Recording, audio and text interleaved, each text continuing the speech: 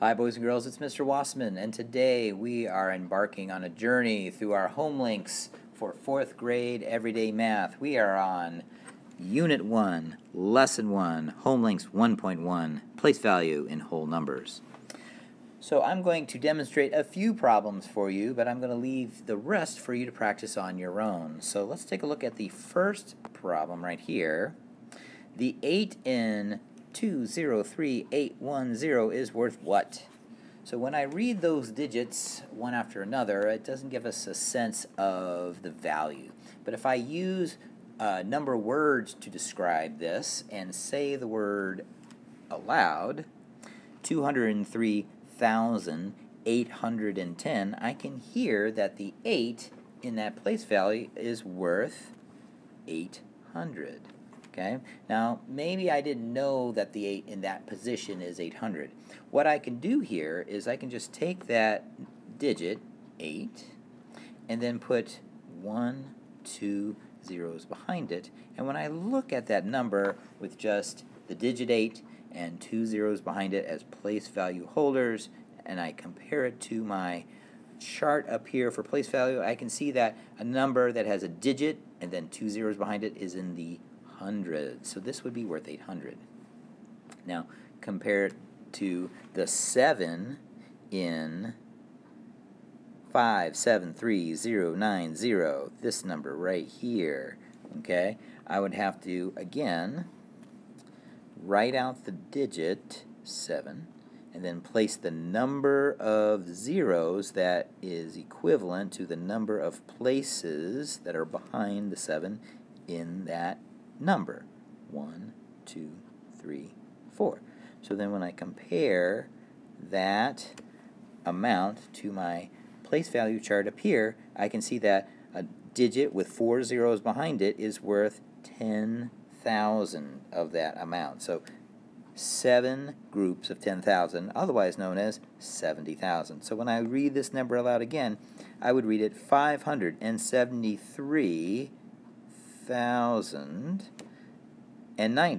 Okay, and the value of the 7 in that number is 70,000. So I'm just going to use my pen and I'm going to stick a little comma there, because every time you identify a number that has more than 3 place values, you're going to throw in a comma to separate groups of 3, starting from the right-hand side and working your way towards the left.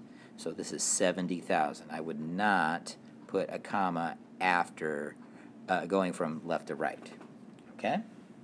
Let's take a look at this story problem. How does the value of the digit 4 in 489 differ from the value of 4 in 5,741? Okay? Well, again, that's just all about the position of the digit in the number. Now, again, as a reminder, when a number has more than 2 place values, we describe each part of the number as a digit. Kind of like a word will be built from more than one letter. C-A-T spells cat.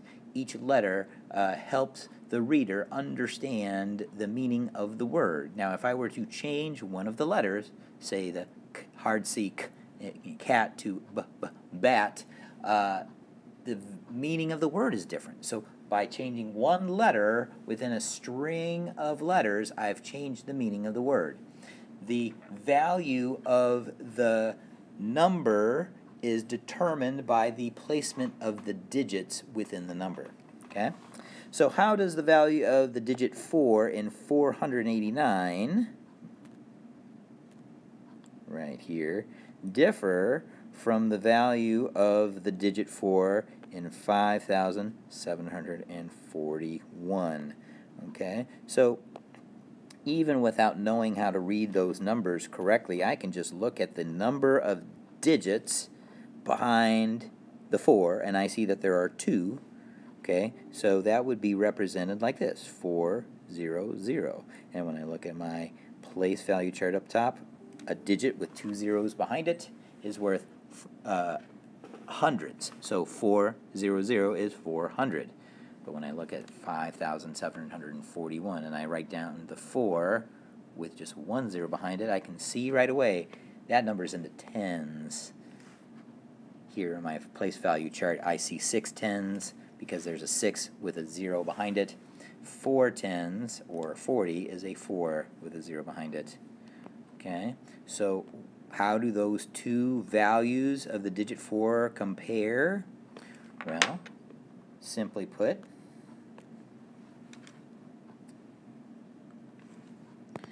oops, let me move that a little bit. There we go. The 4 in 489 is worth 400, while the 4 in 5,000, 741 is only worth 4 tens, or 40. And that's it, boys and girls. That's all you'd have to do. Now, if you didn't word it exactly the way I did, that's okay. Everybody has their own personal style. As long as you make the connection that the 4 in 489 is in the hundreds, while the 4 in 5,741 is in the tens. These problems should remind you of the problems that you may have done with your math teacher in lesson 1.1 in your math journal. So if you have questions about how to solve the rest of these problems, you would consult your math journal. Okay? All right, so if you have any further questions, feel free to reach out to your math teacher. Otherwise, we will talk again soon. Thanks.